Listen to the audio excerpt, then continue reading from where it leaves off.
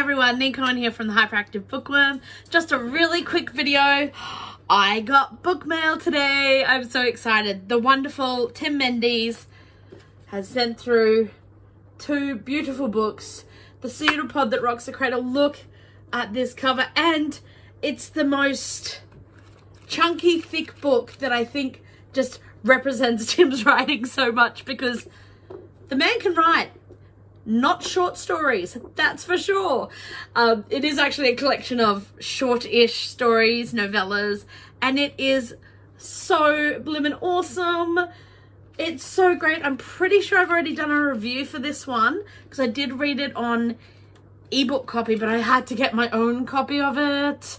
And yay, this is one of Tim's I haven't yet read.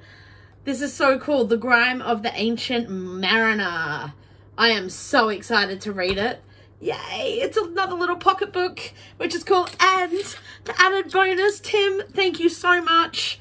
I've got 2 little badges that came in the post as well. One that says, "Spiffing Tentacles, Old Chap," which is so great. And the other is Parental Advisory Tentacles, which I love. So these books I'm so excited to read. I love these little pocket books. I'm getting more and more of them. And I think they're just fabulous to be able to have these little pocket ones that you can send to people and recommend and throw in your bag easily enough. I do need a book sleeve because I'm just beating books up left, right and center. But yes, I'm so looking forward to this, so I'll have to make sure I do a review once I have read this. But yes, check this out. Oh, it's so sexy. And it's 18 tales of Cosmic Horror by Tim Mendees. Oh, wow. Okay, I didn't see these as well. Oh, Tim, you're the best. Some very, very cool bookmarks. These are brilliant, chap.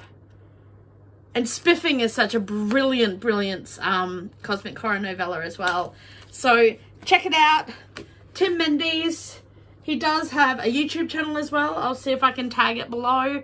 But check out his writing if you haven't. And so the other book mail I got was from Elna Holst, Piatra and the Wolf. I am so looking forward to this. It is a queer retelling of a fairy tale, which, queer retelling, right up my alley. I'm so excited about this.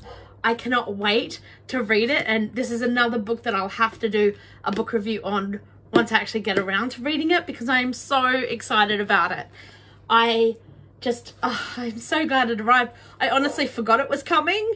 The joys of the postage system at the moment overseas, but it's just come at the best time, and I'm so happy to have it in my hot little hands. And yeah, if you haven't read any of Elna Holst's books, give them a go. I did a chat with her previously on her book Gretel on Her Own, and it was so awesome. So check her out. Another one I'll try to tag down below. And so yeah, so there's Tim's book and Elna's book, and excellent. Mail day always makes me happy. Thanks, y'all.